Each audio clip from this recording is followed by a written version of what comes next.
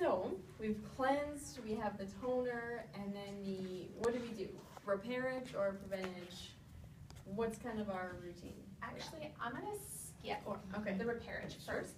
The reason why is because I always suggest to people you always put your eye cream on before you put your face cream. And the reason why is because your eye cream is very, it's designed, there's smaller molecules in an eye cream than there is in a face cream because the area around your eye is so delicate. So the Lip&Eye cream can be used on your upper lip. You don't want to put it on the pink of your lips, but you want to use it on your upper lip because you know you wake up in the morning and your whole face is like super puffy. If you put it, you have that problem. It's going to reduce the inflammation here. You reduce your inflammation of your lips, above your lip, and then your actual lips are going to appear fuller. And so if you use it around your eyes too, allergy season, morning and night, like I love this eye cream. I've never noticed a difference with any other store brand eye cream than I have with this one, and that's 10 years of being an esthetician. I'm not joking. I've used professional skincare since I was 16, and let's pretend I'm only 24. But for a long time, I've never used anything that's worked. And this one, I actually noticed a difference in the dark circles, in like even around here. I use it up on my lid. It doesn't cause my makeup to crease. Another thing I like, and women, you can also use it here. You can use it out to your temples if you want, if you find that you get a few crow's feet. So it can be used, and always use it on your ring finger. Your ring finger has the weakest muscles in your hand. So you put it on like this, up and around, and you can do your lip. You don't need to like put it on your face, just be gentle, pat it in, and then you put on your moisturizer. So, love this stuff. Seriously, and I also have been known that if I've had one of those days that there may have been some tears, puffiness, allergies, whatever, this was my moisturizer.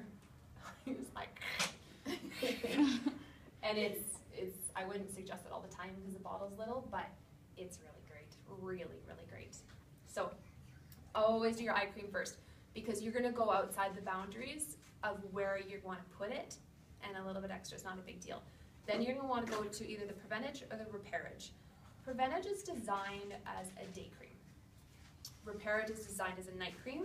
They can be used interchangeably. So if someone has drier skin, I would actually suggest the Repairage for sure every single night.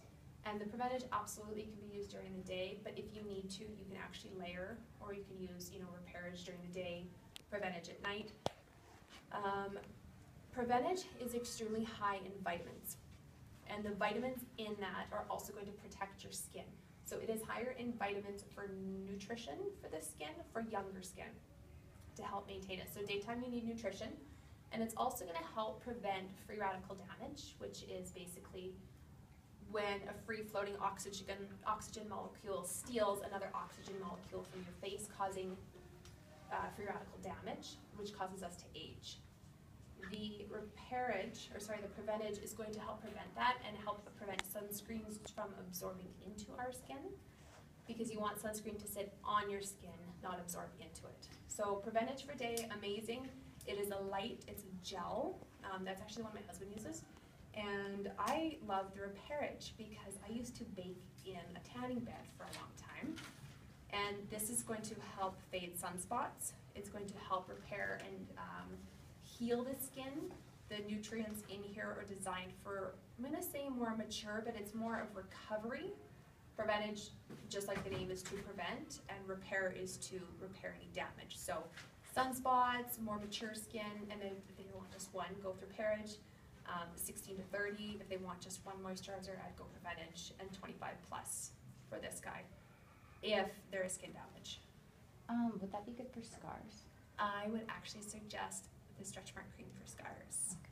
So, yes, but you know what, I love both of these, I really do. I've used a lot of like Dermalogica, Skin Door, you name it. I find that they're overpriced and they're they're underdeveloped. I just find that they're not a quality that I'm looking for the value. Like, these are not expensive, and this lasts me a long time, and I'm kind of a junkie when it comes to my skincare. And you don't need a lot, that's the other thing, like, literally, eye cream, you need like that much for both eyes, tiny, tiny, tiny amount. And you can, if you need to, do a pick-me-up during the day. You can, oh, I like this one, but it's very slippery. You can literally just put some on and put it right over top of your makeup. I won't blink about doing that. And I've taken pictures of people where I have them do their left eye. 5 minutes later, I take a picture, and you can literally see their skin has smoothed out, and the other side still looks the same. And they're going, does that actually work? Yes, amazing. So at a wrap party, always have them take your eye cream, do the left eye, just the left eye, and then snap a picture. It's close, and you can see the difference. And then send them home. Yeah. And then do it together. And then they'll be like, I need to even it. So, Yeah. yeah. That's good.